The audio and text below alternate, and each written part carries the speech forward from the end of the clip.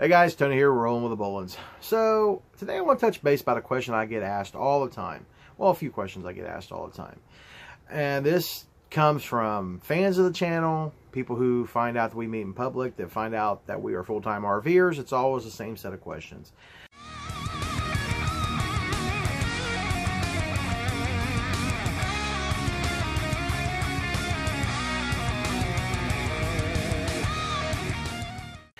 It's either why are you a full-time RVer? That's what you get mostly. Why would you live that way? But a lot of people who are always asking new or used. That is the biggest question. New or used rig. What rig should I buy? What rig do you recommend for us? Should I go out and buy this big, this rig here? Well, this is what my response is to that. Go out and buy the biggest RV you can find. Go out and, sell a kidney, purchase $1 million RV, live, RV park fabulous, be the talk of the RV resort, so-and-so, the biggest RV on the frickin' block in the RV resort. That's who you want to be. No. That's not what I suggest. What I suggest is figure out a rig that works for you, whether it's new or used. If your budget allows you to buy new and you want to deal with a brand new one, take the hit, that's totally your prerogative. That's what you want, go for it. But there's also people who have a smaller means, and they're concerned whether or not they should buy a brand new RV and go into debt and buy a brand new RV. Now, my suggestion is do not go into debt and go beyond your means and beyond your budget to purchase an RV just so you're the talk of the RV park.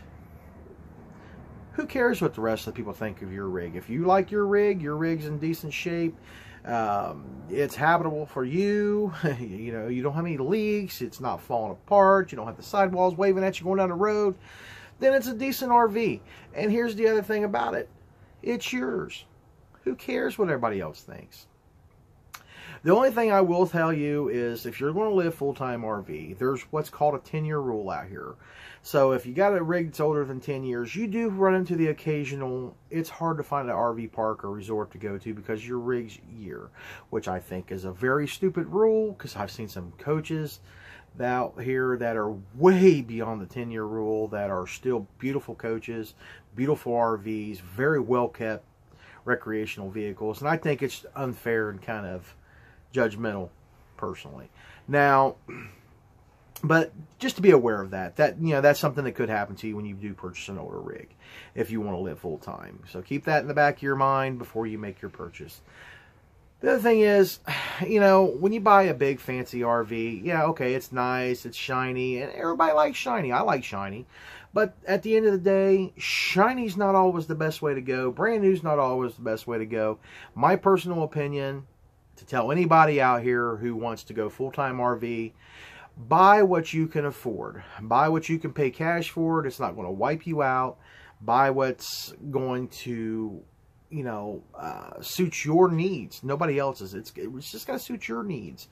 If you're not sure if you need a little dinky rig or a bigger rig, try to find you a rig that's going to accommodate all the things you plan on bringing with you in full-time RV life.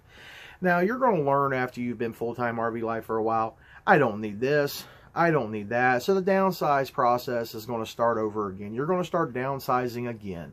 We've been full-time now over 2 years, and we still downsize. Matter of fact, we were just going through our bays the other day, getting rid of things that we've carried from a Class A motorhome over to the fifth wheel. And, it's still things that we haven't touched from the time we were in the Class A when we originally went for full-time. And, sometimes it's nice to get rid of those things and donate them in different areas when you decide to go through there. We usually donate our stuff to like Goodwills and things like that, or even, what's the other one there? There's another charity, can't think of the name of it right offhand, but we find a charitable box and we donate either clothing items, kitchen items and things like that, things that we just really have no use for. And you're going to find when you purchase your first rig, it's not going to be your last rig. It's just not. You're going to purchase a rig that's going to have all this stuff, and then you're going to find out either you don't need that, and you're going to switch up to something else. That's just the nature of the beast when you live full-time RV. You're going to have multiple rigs over your course of your full-time life, and So, to answer the question, what is the perfect rig? There is no perfect rig. It's whatever suits your needs and whatever suits your needs for the now. And that's what I tell people is purchase, things that doesn't hurt your pocket so much. If you're not sure how RV systems work, you can pay people. You can pay a mechanic, an RV or service mechanic. He can go walk through your RV and tell you what's wrong with it and what you should have addressed, especially if you're buying from a dealer. So let's just face it, because most dealers, even private sellers, when they're trying to sell you something, they're not probably always going to be the most forthcoming about what's wrong with that rig they're trying to sell you, because at the end of the day, they want your money. So you need to pack yourself a little bit of knowledge. You need to do your research on that particular model that you're looking at. Look for, reviews on it. See if there's any, major issues that this thing's been recalled for. Go to some of the forums for that particular model and brand. They're all over the internet. You can find them everywhere. Look and see for a lot of the problem areas that a lot of people have had and expressed concern and, issues like that. That's going to be your best friend. That way, when you do go looking for a coach, you can actually look and see if that coach that you're looking at and thinking and considering of purchasing has that issue, or if that issue has been corrected. So those are the kind of things I try to tell people when they want to know what the perfect rig is. So there's just really not, and as far as new and used, it really comes down to your personal choice, personal preference. If you want to buy the brand new rig, hey, have at it. If you want to buy a used rig, have at it. I've seen people out here with $1 million coaches that has just the same problems that I have with my modest purchase. Our rig was in the $20-some thousand range. But, it really doesn't matter what somebody pays for it. I've seen, like I said, coaches that are over $1 million still have problems. I've seen guys with coaches and recreational vehicles, RVs, travel trailers, fifth wheels, that come in, $1,500 to $2,000, very comfortable price point for some people with a little bit of elbow grease, and that coach is just as good as that $1 million coach and just as good as mine. So, therefore, I don't really think that, there is a perfect rig that's going to suit everything. And everything's too cookie cutter is really what I'm boiling down to. So, there's going to be good points of this rig. There's going to be good points of that rig. It boils down to your preference, guys. But, the biggest thing is just live within your means. Don't worry about what everybody else is going to think about your rig. If you like your rig, you pay $2,000 for your rig, and you're just happy as you can be, everything works in there, it suits your needs, who cares what everybody else thinks? If you're the guy who bought the $1 million coach, everything works in there and it works for you, who cares what people think about you for buying that big rig? Because there's a stereotype either from the people who have a lot of money to the people who don't have a lot of money. There's no middle ground there. These people think that either you're beneath them or you're above them. And I think it's just a bunch of biased crap, to be honest with you. We're all RVers out here, but sometimes a lot of people kind of forget that. Even like these resorts, you got the guys with the $1 million coaches, some of the nicest people in the world. They don't look down because you have a lower end coach than what they have. But then again, you're going to run into that kind of people out here as well. Oh, well, my coach cost $1 million. How much did you pay for yours? You're going to run into that everywhere. It's kind of like the same thing with your, you have a car or your house in a neighborhood. Oh, well, so-and-so's house looks so much better than so-and-so over here. Well, so-and-so over there might have a little bit more money than so-and-so over here. Doesn't mean the person who lives in this place here is, of a less of a person than the person over here.